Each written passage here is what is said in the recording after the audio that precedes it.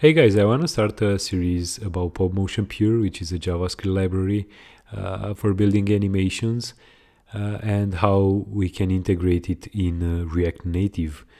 Uh, the timing is perfect because I receive a Twitter message from Burak today, and he wanted to create this animation after viewing my previous Popmotion video. And I thought that this is a really simple and really powerful animation that we can achieve using Popmotion.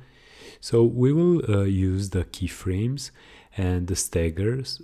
For the keyframes, we will animate a particular set of circles from scale 0 up to scale 2 and from opacity 1 to opacity 0, and we will stagger the keyframe animation by an interval.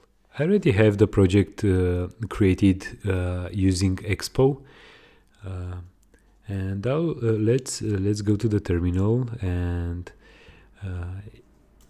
add the Popmotion library here. And we can also start by importing the keyframes and the stagger from Popmotion. Okay, so this was finished. Let's close the terminal and we will start defining the count for the animation, the number of circles, which is 5 for now, the duration of the animation for each particular circle, in our case is 4 seconds, and we also want to define the initial phase of the keyframe, which is going to be the scale 0 and opacity is 1. So this is the initial animation value, and inside the you know what, let's also create the animations, and the animation is going to be an array of the count length, and we'll get the keys and we'll map, and we will return the initial phase. So we will create an array with 5 items and assign the initial phase for it, and with this method we are going to construct animations. It's going to be a method that will return this array, and we will use it in our state to construct the elements. And let's now create the method that will animate things. So let's do animate circles. It's going to be a method, and we will need two different things here. We will need the keyframes, and we want to stagger the keyframes. And so the actions, or let's say keyframes, are going to be for each particular item. We will create keyframes, and keyframes accept a couple. The config accepts a couple of attributes, and we will use the values. The values, it's a collection of keyframes, and we can define like the scale, opacity, and other things there. And we will start from initial phase, and we will end up at scale 2 and opacity 0. And we can also pass the duration as a key to the keyframe, and we want to loop infinitely, and we also want to yo-yo infinity. What yo-yo does is it says how many times you would like to reverse the keyframe. So we want to reverse it infinity. So it's going to be like a loop with starting from 0. and with those keyframes we can stagger them, and we will use the stagger method available in Popmotion, and we want to stagger the keyframes with duration divided by the count interval, so we will have the same distance between circles. And we call the start method, and we will receive the value of the keyframes here as an argument, so animations, and we want to set state with those animations argument that we are receiving it. And here inside the render, let's iterate over the animations. And first we will have the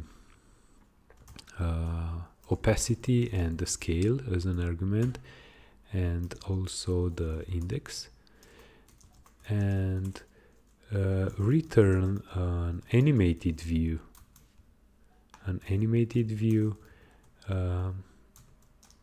That will have a key and also style. The style is going to be circles and a custom one, so transform, and we will apply the scale that we are receiving from the keyframe animation, and also the opacity. And let's also create the circle. The circle is going to have a background color of gold, width of 200, height 200,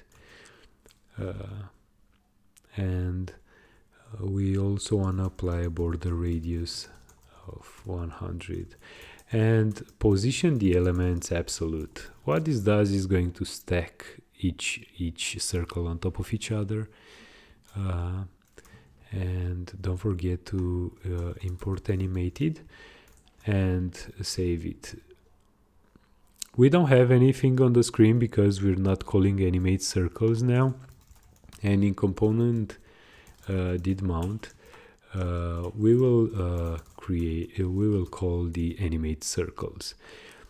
The keyframes, you know what, let's do actions.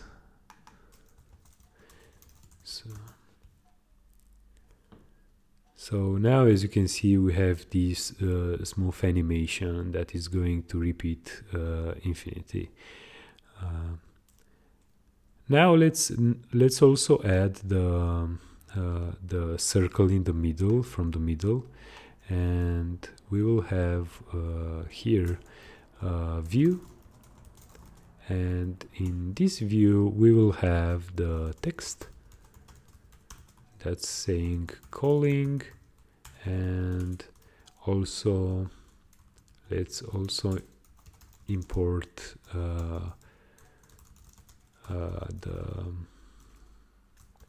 the font. It's, let's say, font awesome. From font awesome we will have here a font awesome, and this accept the name, I think, phone, and let's see if I misspell something. So everything is looking good, and also apply a style here, styles, mid circle, and what I would like to create here is a method that will get the circle, and it is going to receive as an argument the radius and also the background color, and is going to return this object with background color, radius multiplied by 2, the radius, and is not going to have the absolute positioning. But here we wanna call the actually let's also apply both the position absolute, and the circle is going to be get circle, and we'll have 100, and the default background color is going to be gold here, so we don't want to call every time. And the mid circle is going to be a circle with, let's say, 75 pixels, and the mid circle actually is going to be also going to have the align item center, and we justify the content to the center.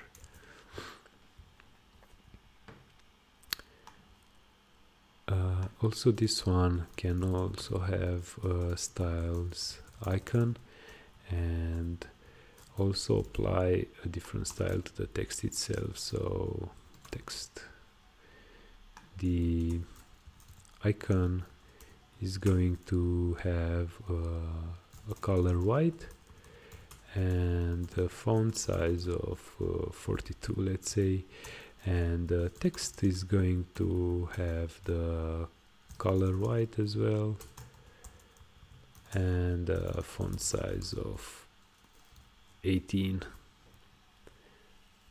and also apply a different margin bottom to this by 5. So we have, okay guys, so I think that this is how you achieve. You can also change the count here, and you can also change the duration, so you'll end up having multiple circles. I hope that you found it useful, and see you in the next one. Thank you.